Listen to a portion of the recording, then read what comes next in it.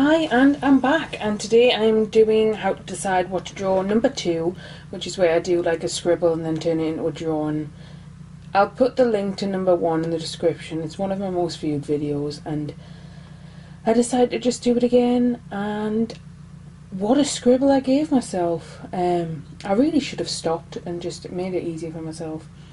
So I looked at this for like 5 minutes and I couldn't do anything, so then I turned it all different ways and decided that upside down was just the best, and then I blue tacked it to my desk so it wouldn't move too much for you guys. Really roughly penciled in like some lines. I'm gonna be honest and say that it's not the best, like it's not totally accurate, because I tried not to use references. I think the only thing I really referenced was the pattern on the squirtle shell and Snorlax, because I forgot what he looked like. But I was pretty happy with it. Charmander looks a bit demented, but I think that was just because obviously the hook that I drew on the original like shape that I gave myself, it was just too short, so I had to make Charmander there really short. But he looks so happy once he's coloured, so I don't even mind.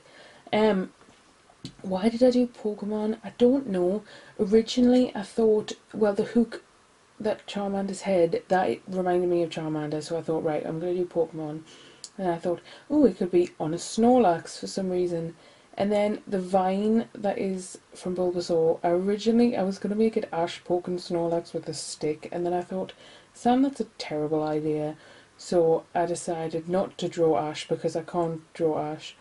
And then just to put Bulbasaur and Squirtle in there, just dementing this poor little Snorlax that's just taken a nap. Any other ideas that I had?